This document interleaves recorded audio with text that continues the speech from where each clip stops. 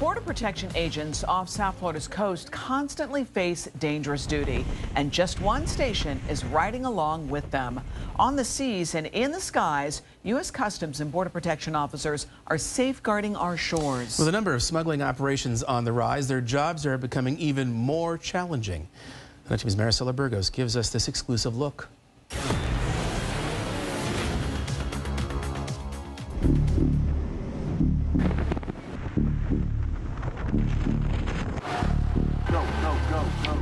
Agents patrol our coast night and day, and you may not even notice them. A lot of people don't see how dangerous it really is out here. Can I have you come up to the back of the boat, sir? And how much of an impact we're actually making out here. Where's the passport? We've seen an increase in smuggling operations in South Florida. With incidents on the rise, they don't take any chances if something is suspicious to them. Tower cat about 50 to 60 feet. This is an inside look at the U.S. Customs and Border Protection air and marine operations through their eyes. At nighttime, we're completely blacked out. Got a couple targets out here. 3 miles? You won't even know. Half mile. We're coming. These agents face a unique set of challenges at night. We are using a red light to help keep this crew safe as they patrol. And once the sun rises, it doesn't mean their challenges disappear. A lot of these smugglers, they like to blend in with local traffic during the day. Now, how long is your trip going to be? It's getting harder to detect bad guys. That's why, you know, we try to stop as many boats as we can. Where you guys heading today? Where's your shop located? Any drugs or weapons on board? Attempts to make it into the United States, especially in this part of the country, are common. There's been a killing going on in Jamaica.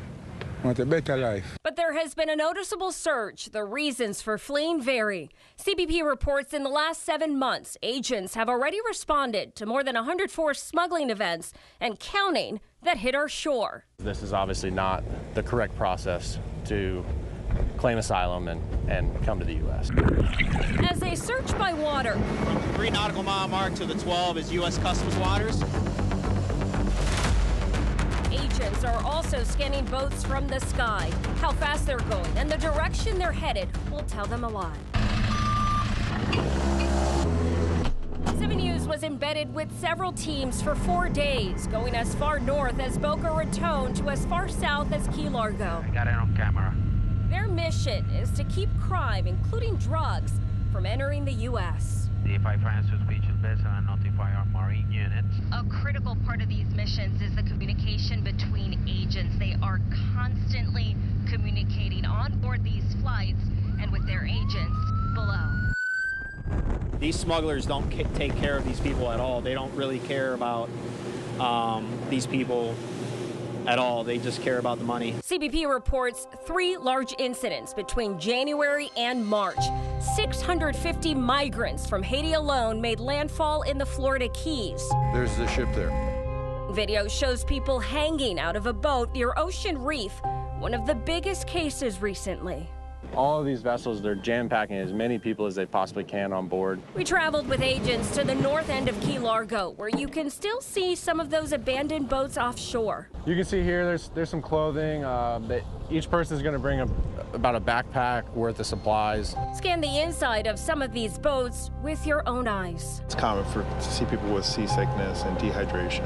New pictures of different incidents give more insight into the conditions people are traveling in. Unfortunately, a lot of people lose their lives out here in these rough seas. We always think about the emotional side of it. You know, people wanting to come here into the country and have an opportunity to work, right? And you have to think about the opposite side of that. There's people here that are being deceived and forced into labor, into conditions that they don't want to be in.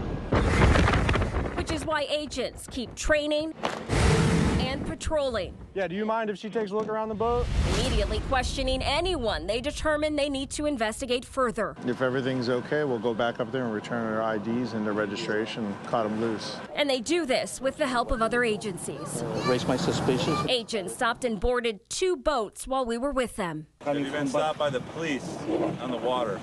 No. Never. They say while at least one passenger aboard both of these boats had a criminal history that included smuggling, this time... Do I think we have a crime right here, right now? No, I don't. Everything checked out. If we don't dig, nobody else is gonna. They say their duty is to protect our coast. All right, let's rock and roll. Our main job is basically protect our nature and the people living on it. Maricela Burgos, 7 News 19. The number of landings has now increased to 120. Agents say compared to last year, they have seen a more than 300% increase in maritime smuggling events.